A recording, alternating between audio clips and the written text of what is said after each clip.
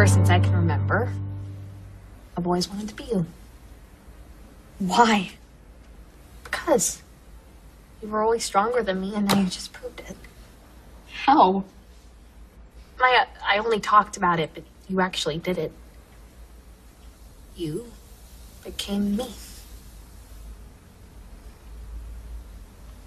Riley, just because I'm wearing an outfit similar to yours doesn't make me you. Hair. Just because I'm wearing my hair like you today, it doesn't make me you. Maya. Clothes and hair, big deal. Name me one thing of real significance that you and I share in common that has to do with the inside, that affects us emotionally. Why are you doing that? Because you can't get past hair and clothes, can you? Riley, I'm me. I've always been me. I'm always going to be me. Nothing's going to change that. Lucas.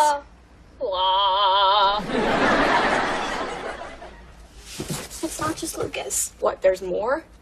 Maya, you haven't stood on a teacher's desk or been in detention for a long time. You sold your house in Mayaville and you moved to Rileytown. I must like it. Go home.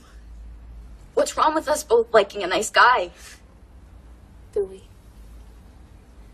What's wrong with who I am now? Maya, the world has one of me. The world needs one of you. My voice is still my voice, Riley. You're gonna need to show me a lot more than clothes and hair and a boy before I believe that it isn't. You want me to go home? I'll go home.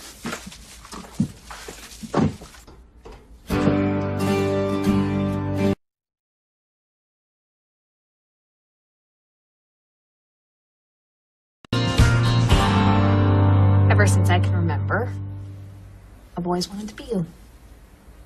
Why? Because you were always stronger than me, and now you just proved it. How?